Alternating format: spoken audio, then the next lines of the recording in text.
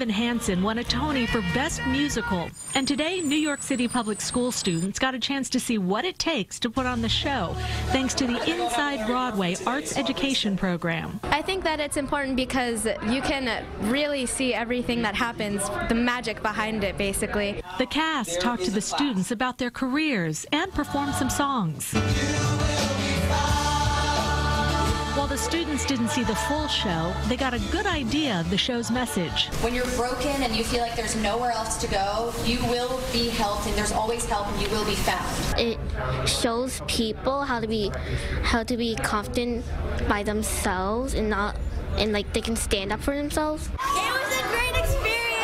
The best part was when they showed us the lights moving, and it was like a light show. It was really nice. The thing that surprised me the most was how confident like the actors were and like singing and stuff like that. I loved how they showed how they handle the props and how heavy objects get moved through the stage through electronics and computers. Some students say this behind-the-scenes look at Broadway has them dreaming about possible careers. I would do like the music and like the lights. Lots of lights, audio, and sound, and it's kind of fun.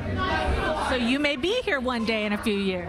Maybe, but my real job that I really like to do is being a neurosurgeon. But Gerald tells me working on Broadway will definitely be a second option. The program started 36 years ago and reaches more than 70,000 children from 100 public schools every year.